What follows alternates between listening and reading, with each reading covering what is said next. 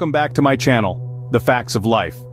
Today, we are journeying to the heart of a dense forest, to a quaint, picturesque town that seems straight out of a fairy tale, Willowbrook. It's a town where time seems to have stood still, where every cobblestone street and every rustic building has a story to tell. But beneath its charming facade lies a secret, a mystery that dates back centuries. This mystery revolves around a man named Samuel Hawthorne, an enigmatic figure whose life and death are shrouded in enigma. Join me as we delve into the deep, dark secrets of Willowbrook and unearth the story of Samuel Hawthorne. Prepare yourselves, for this is not for the faint-hearted.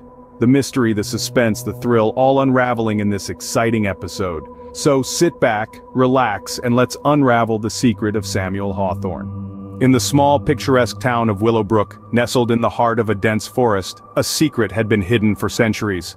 It all began with the sudden passing of Samuel Hawthorne, a mysterious figure known for his extensive collection of rare artifacts and mystical relics. His death was shrouded in enigma, as his house, a grand mansion perched on a hill overlooking the town, was notorious for being abandoned and rumored to be cursed. Among the townsfolk, a young amputee named Eliza had captured Samuel's attention during his final days. She had lost her leg in a tragic car accident, a life-altering event that took away her dreams of becoming a professional dancer. Samuel was known to be a recluse, rarely interacting with anyone, but he found solace in observing Eliza's indomitable spirit. Upon his death, Samuel's last will and testament revealed that he had bequeathed his most valuable possession to Eliza, an intricately crafted prosthetic limb. Eliza, moved by the gesture, eagerly accepted the gift, despite the strange aura surrounding Samuel's mansion. The moment she attached the prosthetic limb to her body, Eliza felt an inexplicable darkness wash over her. Her once radiant spirit was tainted by an eerie presence, and her life took a sinister turn. Nightmares plagued her sleep, and she would wake up with scratches and bruises, her prosthetic limb seeming to have a life of its own. It was then that Eliza realized that the prosthetic was cursed. Determined to break the curse and reclaim her life, Eliza delved into the town's archives and discovered a history of ancient rituals and dark sorcery associated with Samuel's mansion. She enlisted the help of a local historian, Professor Jameson, who had devoted his life to uncovering the secrets of Willowbrook. Together, they embarked on a journey to unravel the curse's origins.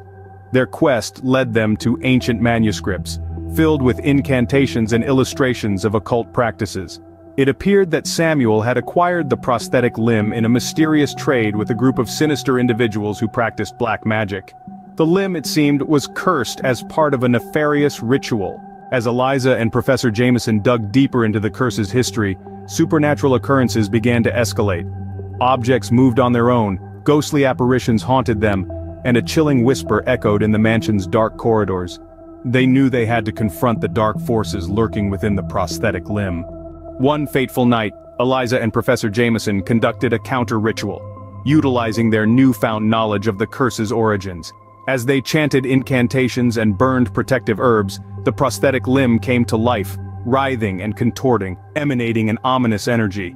It was a battle of wills, and Eliza's indomitable spirit, now tempered with determination and bravery, was her greatest weapon.